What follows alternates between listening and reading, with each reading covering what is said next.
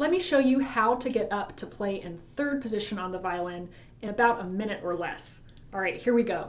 I'm going to do this on the A string, but it works for any string.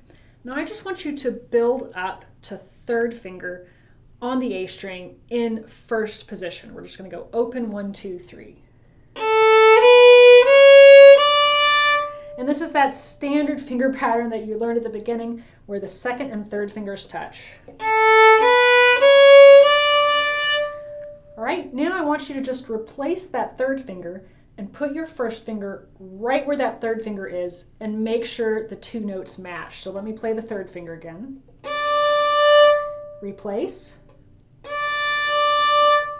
And there you go. You're in third position if you've got your first finger on that note. Now it's got to really match. And you also want to make sure that you're bringing your whole hand up with it. You're not trying to do something like this.